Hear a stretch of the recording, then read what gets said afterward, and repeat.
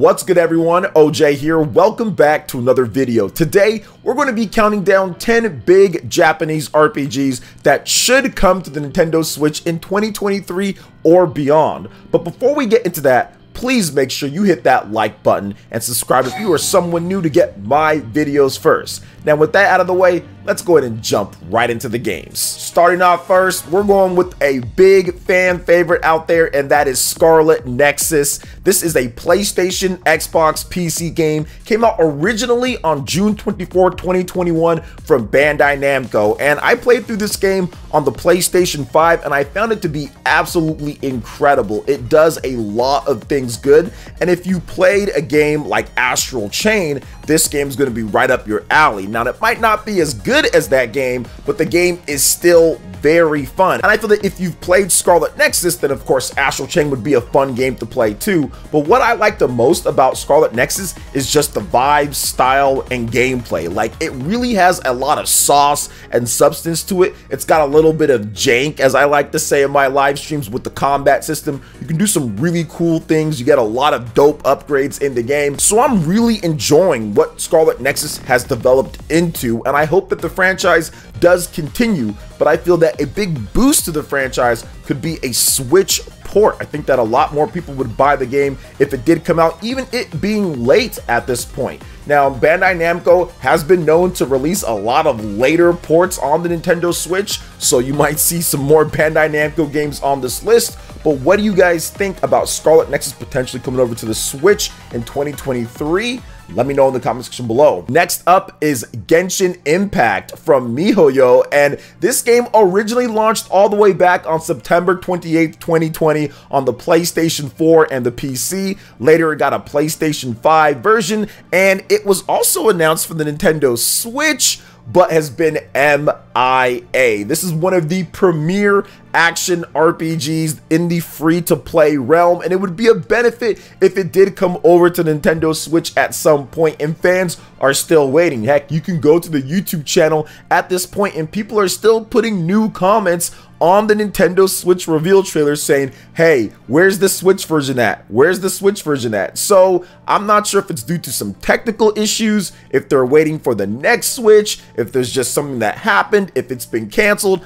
I'm not sure at this point, but I do think that it should come over. Whether that's the Nintendo Switch or something beyond what the Nintendo Switch is, it should come over to a Nintendo platform, but we're just gonna have to wait and see on it. Following up with that is Tales of Arise. This is from Bandai Namco. The game was on PlayStation, Xbox, and PC, and it originally launched on September 9th, 2021, and I purchased it and played it on the PlayStation 5, and I feel that it's a fantastic entry into the Tales of series franchise. I love the game. I think it's really good. I feel that there are a few things here and there, but nitpicks aside, the game has a great story. It's got fantastic combat, excellent presentation, excellent music, great graphics. I think that fans of the Tales of franchise would love to be able to play this anywhere that they want portably, especially after Tales of Vesperia Definitive Edition did so good on the Nintendo Switch. And we can kind of even go beyond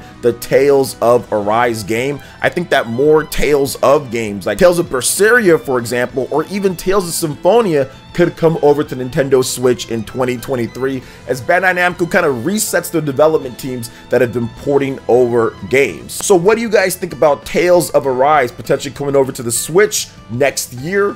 Let me know in the comment section below. Next up is a Square Enix classic remastered to perfection, and that is Nier Replicant. It originally released on April 24th, 2021, and it's a really big remaster make of the original Nier Replicant from Japan, just with a bunch of new stuff and everything. This franchise has a weird and twisted path that you're definitely going to have to Google to see exactly what's happening, but this is one of Square Enix's weirdest games, but it's also really good. Now, the reason why I feel that Nier Replicant could be coming over is because Nier Automata is launching this October on the Nintendo Switch for $39.99, and apparently from what some little Square Enix birdies told me that I have out there, it's doing really well with physical pre-orders. People are going on that Square Enix store and buying it like crazy at that price, and from what we've seen so far. So I feel that if that game is successful, which I think it will be a successful port, I feel that Nier Replicant could be next on the Nintendo Switch in 2023, and I would absolutely love to see that. Next up is another Bandai Namco game, and that is Code Vein. This game released quite a number of years ago, back on September 27th, 2019. So we're going on 4 years if it comes out in 2023 next year. But this is an anime Souls style of game. It's basically anime Souls. I like it quite a bit. I just got kind of tired of it because it's the Souls formula, and I'm kind of tired of the Souls formula, to be honest. I was tired of it even back then when I played it. So I feel that Code Vein is a great style of game. If you're going to have some Souls games on the Nintendo Switch, we don't have too many of those. I think that Code Vein would be a great place to go with, and maybe even breathe some new life into the franchise. We haven't heard about any potential sequels or anything like that. I'm not exactly sure how well the game sold. It wasn't any type of blockbuster hit or anything. I'm guessing they probably made their money back and then some, or at least broke even. There was some nice DLC and things that they did after the launch of the game, so we'll see going forward. Maybe there's something new with it, but I do feel that Code Vein could be very similar to like a Dragon Ball Kakarot that came out and then later was ported over to the Nintendo Switch after quite some time. So would you guys like to see anime Souls game Code Vein come out on the Nintendo Switch? Let me know in the comment section below. Next up is a game that many felt should have already been on the Nintendo Switch at launch, and that is Soul Hackers 2 from Sega and Atlas. This game came out on August 25th, 2022.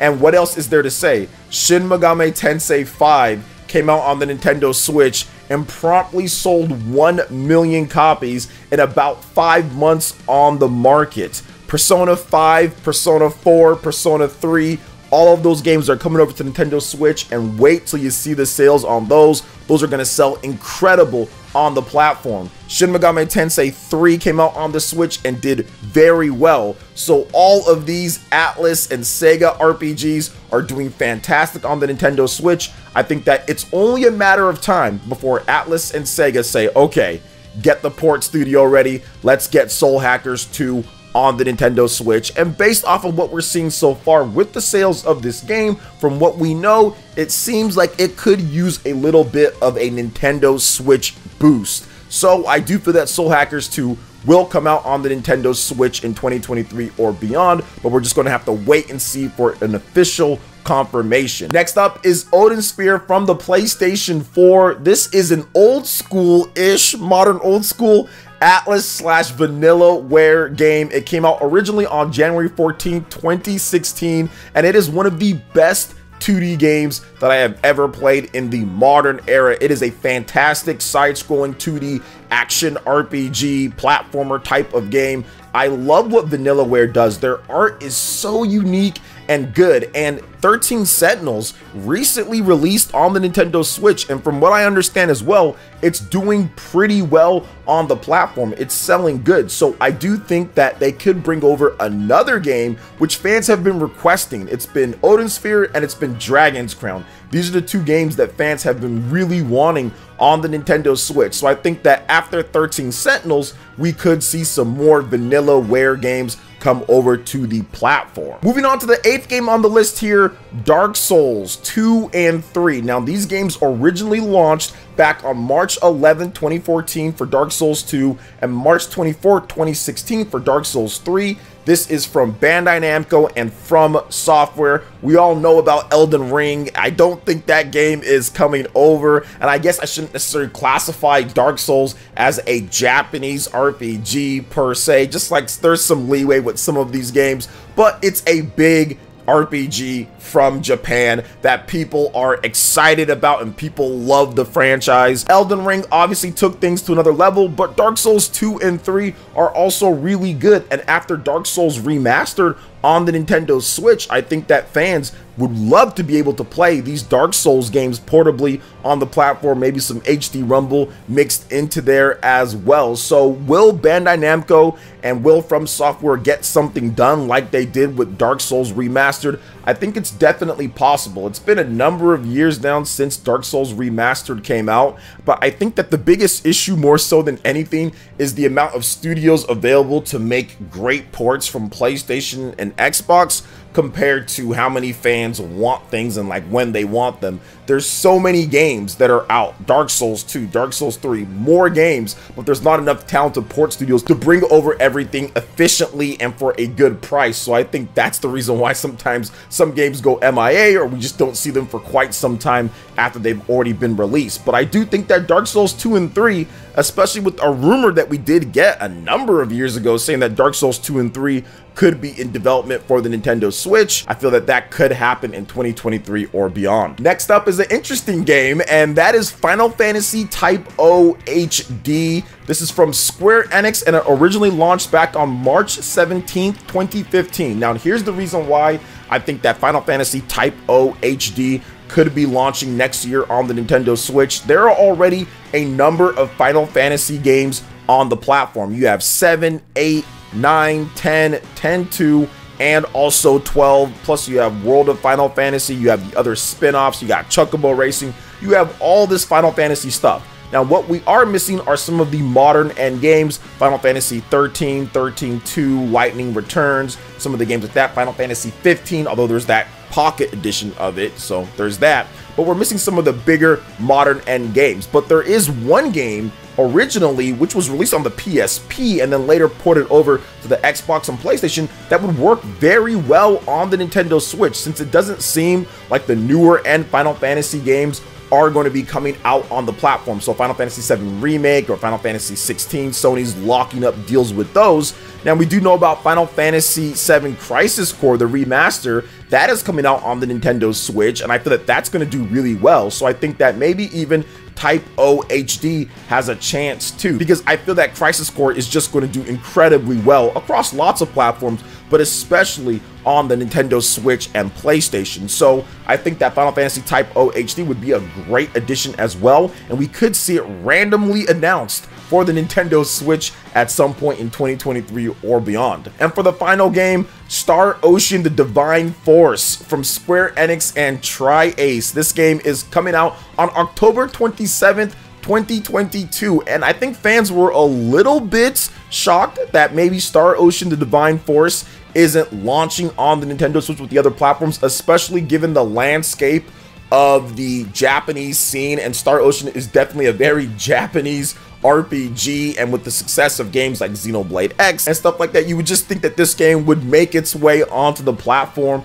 at launch, or at least they'd announced that the game is coming, but we haven't heard anything just yet. But I feel that Star Ocean is launching in a little bit of a crowded time period for lots of games out there, and I don't exactly know how well it's going to do. I feel that Star Ocean games have always been okay, never been incredible outside of maybe Star Ocean First Departure, never really been incredible, especially with the modern end releases, but have always been just good enough. There's just enough fans, it's just good enough, it sells just enough to kind of keep the things going. Now, Star Ocean: The Divine Force looks like it could be the best modern or HD Star Ocean game since Star Ocean 4, right? That's The Last Hope on the Xbox 360 and PS3, and there was that Faithlessness and Integrity, and that is like the worst Star Ocean game I've ever played, and I've played every single Star Ocean game, so I think that Star Ocean: The Divine Force only can go up from that game. Now, we still have to wait and see how good the game ends up being, but based off the trailers and what we've seen so far, they've got some interesting and unique ideas, and the open world looks very fascinating,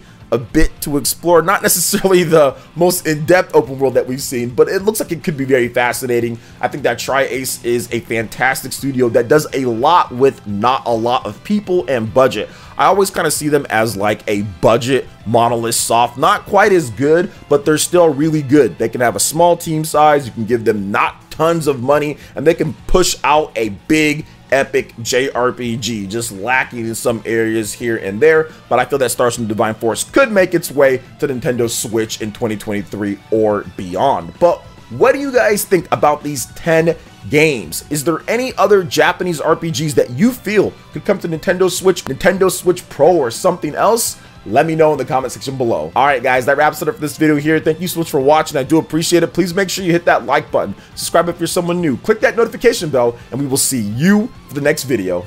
Peace.